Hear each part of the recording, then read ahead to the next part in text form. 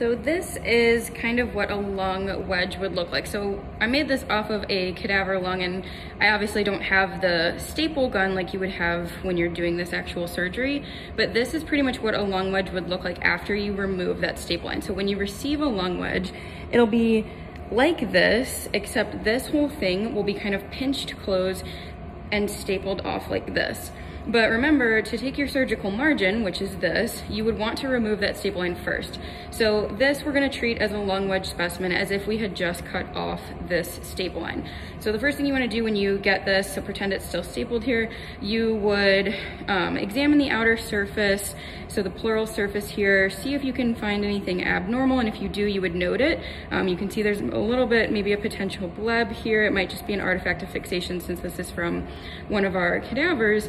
But another thing you want to do is make sure to feel this. So when I'm feeling this, you probably can't appreciate this on the video, but here I can feel a little nodule, and when I'm feeling here, I can feel a nodule. So even if you're not really seeing that with the naked eye, you can feel it. So a lot of times, my best advice for grossing is going to be feel and trust that more than what you're seeing. And this is a good example of that. So here I can feel a nodule here and a nodule over here.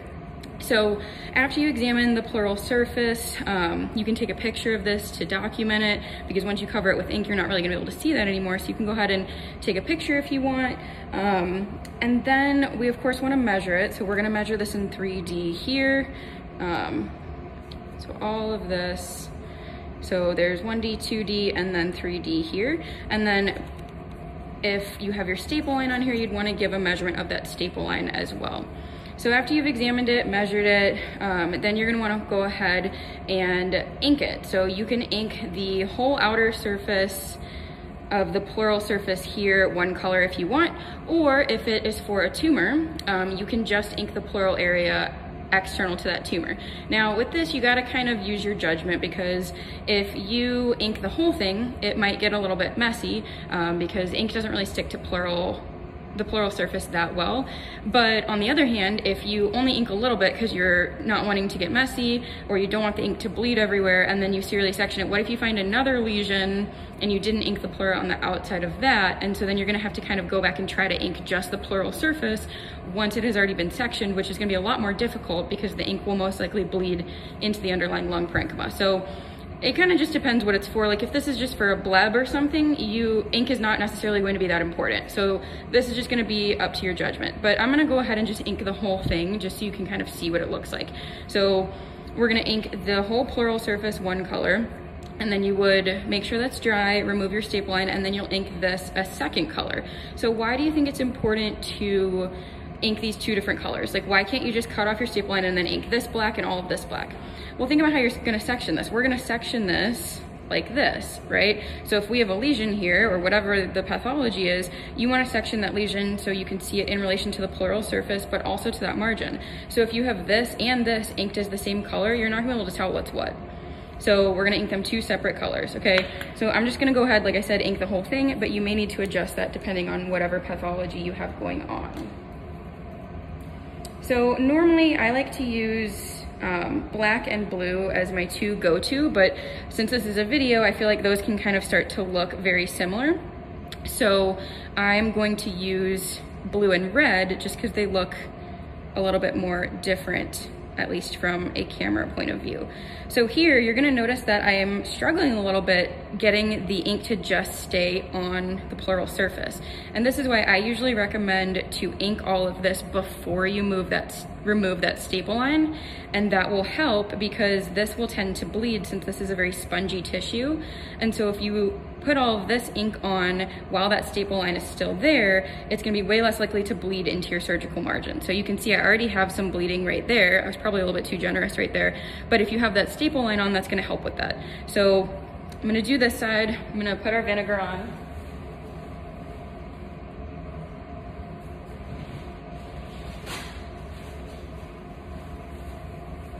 And this blue ink that I have here, this is really runny ink. So if you have different ink colors and they tend to be different consistencies, which in my experience some of them are, try to pick one that's not very runny because you can see this one is kind of bleeding a lot. But I'm kind of just drying it here, and then I'm gonna go ahead and put my vinegar on, and blot it dry again. And typically, ink is not gonna stick very well to the pleural surface at all, so you may need to go back and re-ink it a little bit a second time to get it to be a full, you know, coverage on there. Okay.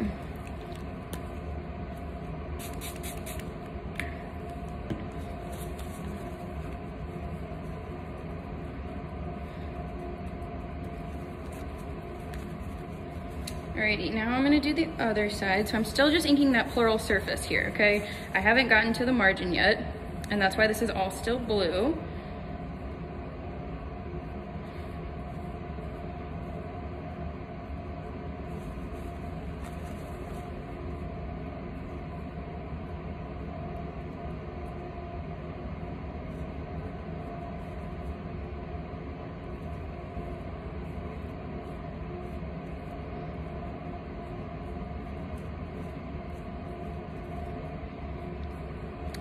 Alrighty, I'm gonna dry it a little bit just so it doesn't bleed everywhere where I put that vinegar on. And then use our mordant. In this case, we just use regular vinegar. That's gonna help it stick. And then you would definitely want to make sure this is completely dry before we're going to start putting our second color ink on, because they're way more likely to kind of blur together, blend together, or seep into the deeper tissue if they're still wet. So you can blot it dry, and then you can even just like let it sit out for a few minutes and let it dry if you want. And then once it's fully dry, we're gonna go ahead and ink, oops, I missed a spot. This is important, make sure your inks always touch all the way around. You don't want to see any of that surface not covered. So now I'm going to go ahead and I'm going to ink the surgical margin. So remember, if you received this specimen, you would have received it with all of this closed with a staple line. So this is why the pleural surface is like an anatomic margin. It is definitely something that you need to document, because if you have a tumor and it's invading into the pleura, that's going to upstage that. But it's not a true surgical margin. The only true surgical margin on here is right here where that surgeon had to cut, right? So this is our surgical resection margin, and again, that would have been closed with that staple line. So we have cut off the staple line, and now you're gonna ink this whole surface a second color. And this surface should look different, right? Because this is not covered by pleura because they've cut into the lung here. So this is the cut surface of the lung. You can see it's spongy, you can see some vessels in there. That is what the inside of the lung looks like. So that's how you can tell the difference here. So like I said, I wouldn't normally use red for this, but I'm going to do it just for the sake of the video so that you can clearly see the difference between the colors. I think it will help.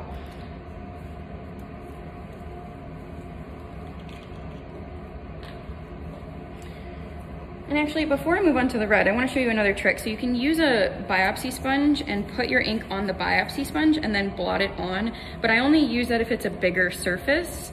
So like if you have a big specimen that you need to ink, I mean, imagine using one of these to get ink all over where you need to get it. It could take a long time. So I really like to use those biopsy sponges for bigger surfaces. So I could have used that for that pleural surface if I wanted. But if you are worried about bleeding that ink, or if you need to get it on a very specific area, you should be using something like this, like a swab. So here, again, we're just gonna lightly go, and this is where that blue bled. So we're just gonna lightly put on our red, and you wanna get it so that your inks are touching but not overlapping. That's ideal. So you don't wanna see any leftover lung tissue that's not covered by ink, but you also don't wanna have a ton of overlap. And again, here where it bled, if you had left on that staple line, that would really help prevent that. So that's why I recommend inking before you remove that staple line, if it's a case that you need to ink the pleura. Like I said, if it's like a bleb or something, you may not need to ink the pleura. It's gonna be a case-by-case basis. So it looks like this is pretty covered, and you'll notice when you do this that the ink is gonna stick a lot better to the cut surface of the lung than it does that pleural surface. And so why is it doing that? Well, remember, the pleura is gonna be made up of a bunch of mesothelial cells, so it's got a mesothelial lining, and those are going to be slippery, and so the ink just isn't going to adhere to those as well. Just like if you were inking like the serosa on the outside of a bowel, it's not going to stick as well because it's a slippery surface. Those mesothelial cells are slippery. So we'll now put our vinegar on and blot it dry, and then let it sit out for a few minutes to let it fully dry, and then we're going to go ahead and section this. So here, notice that the more I blot this, the more ink is coming off the pleural surface, but look how well it's stuck here to the lung parenchyma, the surgical margin here. So just take note of that.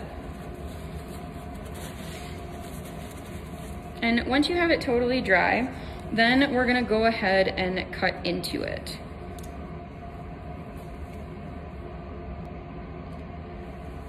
Okay, so notice that I've changed gloves. If you get ink on your gloves, you definitely wanna switch them out so that once you start touching everything, you're not gonna be spreading ink where it shouldn't be. So here I have dried this and let it sit out for just a few minutes. It's still a little bit wet, so you might wanna let it dry fully, but as long as it's enough that you're not gonna start bleeding ink everywhere, you should be okay. So we've already measured it in 3 dimensions. We've described the external surface. We've removed our staple line. We inked our margins, and now you're gonna section it. So you wouldn't wanna section it this way typically, because then you're losing that relationship of whatever that pathology is to that surgical margin, and you wanna see that. So typically with wedges, you're gonna serially section it this way, so perpendicular to that surgical margin. And lung can be kind of hard to cut if it is fresh. So that's why a lot of times it's much easier if you just let these fix for a little while before you start to gross them.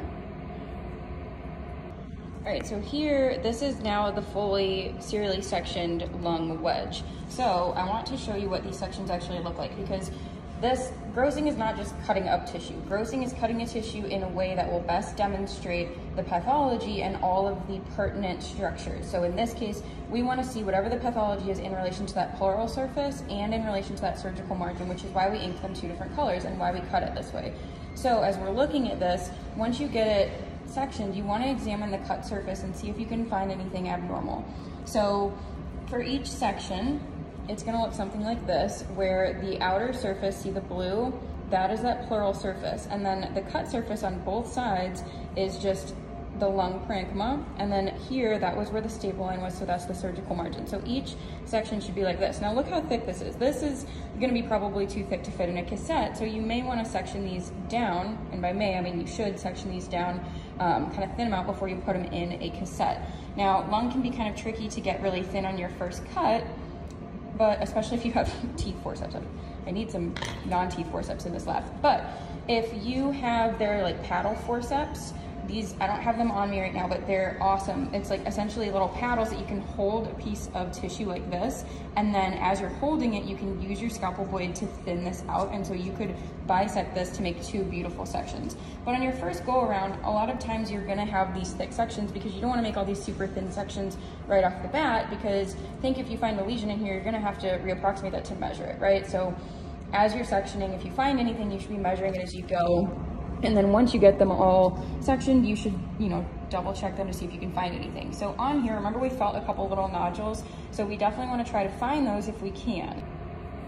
So here, I've examined all of the cut surfaces and I really don't see any very obvious lesion. And so then I'm like, well, I felt lesions when I was palpating, what could this be? So this is when I tell you that feeling is just as important, if not more important than seeing, this is the reason. So here, what I was feeling, it's actually little blood clots in the vessels here. So that's not necessarily anything that you need to, measure for staging purposes, obviously, if it's just blood. So here, same thing. And this is probably just because this is from a fixed donor. So if you serially section and you don't see anything, you can submit representatives. But since we're doing this to learn how to gross as if there was a tumor or something, I'm gonna make kind of a fake tumor here so that we can practice doing our measurements. So here, I'm just gonna put a little dot of red ink and pretend that this is tumor here. And I'm purposely gonna put it next to that blue ink here, okay? So if this is our tumor, I mean, obviously it would be 3-dimensional, it wouldn't just be a little piece of ink. So you would first wanna measure it in 3 dimensions, right? And describe it. So, a lung tumor is not typically gonna be red like this, but in this case, you could call it, a soft ovoid red lesion. But typically it's gonna be tumor. And so let's say if it's adenocarcinoma, for example, we would say that it's, white tan, homogeneous with ill-defined borders or something along those lines, whatever it looks like. That's like a stereotypical description of adenocarcinoma, but of course it varies depending on the case. So you would first measure it and describe it. So here we'll measure this lesion in 3D. So we'll do 1 dimension, 2 dimension, and then that 3rd dimension would be the thickness, but obviously this is just ink. So once you get those 3 dimensions, are you done? No, you want to note its relationship to the pertinent structures. So here, this is abutting the inked pleural surface. So in this case, you would say that it's abutting it. And on this side, it's about 0.2 centimeters away. But remember, when you're measuring lesions, you want to measure the closest. So while it's not abutting on this side, it's abutting here. So the measurement you want to take to the pleural surface is the closest. So you would say, you know, the lesion measures blah, blah, blah centimeters, 3 dimensions, and it focally abuts the pleural surface, and it comes within 0.6 centimeters of the surgical resection margin. So you've measured it to the pleura, you've measured it to the margin, and then you would want to go ahead and submit your sections, right? So you, at minimum, need to submit tumor in relation to surgical margin and tumor in relation to pleura. And you want to get, if this is, you know, a 4 centimeter tumor, generally you should get at least 4 sections per centimeters in greatest dimension of that tumor. So if it's a 4 centimeter tumor, you want to at least get 4 sections that are representative of the whole lesion. But since this one's fairly small, you can pretty much just submit this lesion entirely. So you want to get lesion in relation to uninvolved lung as well, which we can get here. And you also want to submit some other uninvolved lung. And if you found any other abnormalities, you would submit those as well. So in this case, I would take this, and if I had my paddle forceps, I would put it on its side, hold it here, and trim it. So overall, in summary, you would submit lesion to margin, lesion to pleura, lesion to uninvolved, and then any additional representatives of any other pathology you find. And that's about it for a lung wedge.